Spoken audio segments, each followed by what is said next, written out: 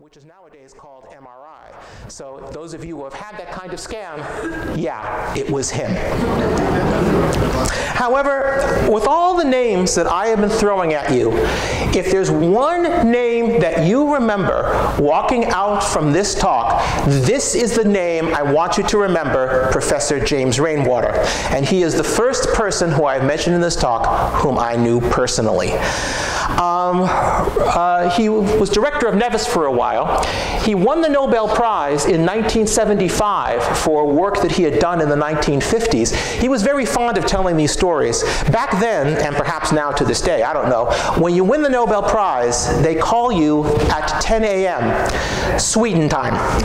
That's 3 a.m. our time. So the phone rings at 3 o'clock in the morning, and he picks it up and he's told he's won the Nobel Prize. So of course he thinks it's a crank call. And then after he is convinced that it is a real call, his next question was, for what? Because he didn't really think his work justified the Nobel Prize.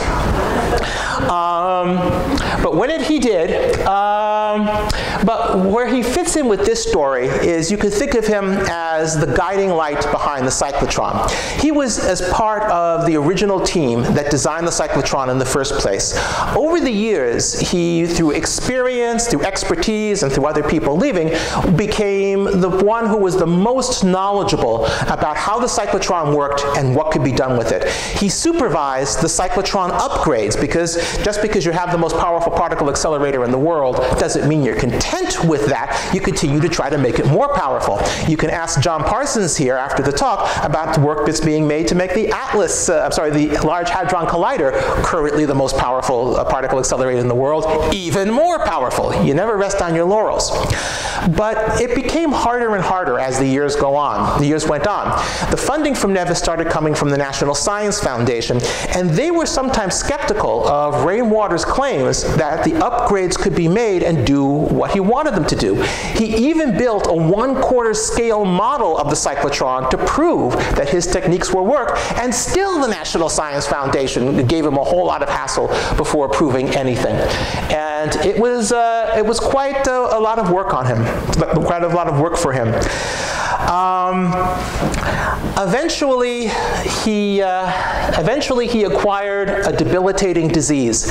During the time that I knew him, he was walking on 2 canes, and his son died in a tragic accident, and the heart just went out of him. He couldn't fight the fight for the National Science Foundation anymore.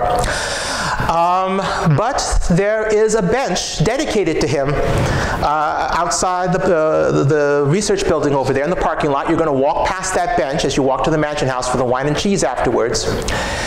You give your heart, your life, and your expertise to a place, and you get a bench. You don't graduate, and you get a statue. If he were here in this room, number one, he would be very offended by my showing the slide of him. But number two, he would like to mention his name as briefly as possible, and instead at least try to give you a picture of the science that we did here at Nevis. We spent $30 million, adjusted to 2015 money, of your money. You might as well know what we were trying to do with that money. The Nevis synchrocyclotron did meson physics, and rather than go into details, I'll let you read this text on your own. Instead, I'm going to describe it in abstract terms. This little grid here of particles is the standard model of particle physics. If you've been attending Science-on-Hudson talks before, you've seen this before. If you continue to attend Science-on-Hudson talks, you're going to see it again. We're real proud of this. So what Nevis did, along with many other institutions, I do not want to claim that we were the only ones who were doing this kind of work, is fill in the gaps in this chart. In making that statement, I have to be very, very careful. In the 1950s, this chart was not yet part of the physics theories that were at extent. This didn't come up until about the 1970s. Let me use an analogy for you. Think about chemistry.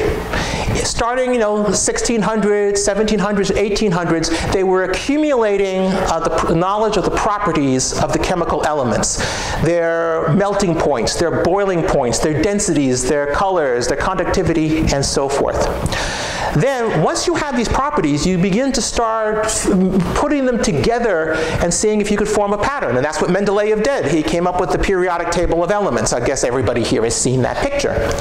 Once you have the periodic table of elements, you can start looking for patterns within that periodic table. The noble gases, the lanthanides, the alkali metals, and so forth.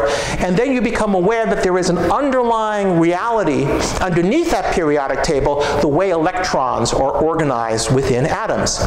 So that is, in rough terms, what the Nevis synchrocyclotron was doing, building up a collection of properties that would eventually fill this table. To give an example, meson physics is what it was called back then, and we worked with pions and muons. Back then, pions and muons were thought to be kind of the same kind of thing. But now we know that the muon deserves its own little separate entry in this table, but a pion is a composite particle consisting of a combination of up and down quarks. Now, in addition to just doing work at the synchrocyclotron, the people at Nevis worked on designing experiments here and then taking those experiments to other laboratories where the equipment and the accelerators there were more appropriate for the kind of physics that had to be studied. And one of the most famous of that kind of those discoveries during the time that we're talking about was the discovery of the muon neutrino in 1962, which won these three gentlemen, Jack Steinberger, Mel Schwartz, and Leon Lederman, the Nobel Prize in 1985. To put it in the terms that I was just discussing before, what they discovered is that this, prior to this discovery, the neutrino was thought to be just one thing, and they broke it, the categories into two different ones, the electron and the muon neutrino. Last month, Leslie Camilleri went into a great deal of detail about their experiment, and it'll eventually show up on the YouTube channel for Nevis. I mentioned that the heart went out of Rainwater, and in 1978, with nobody with that kind of fire to continue the defense, the National Science Foundation said,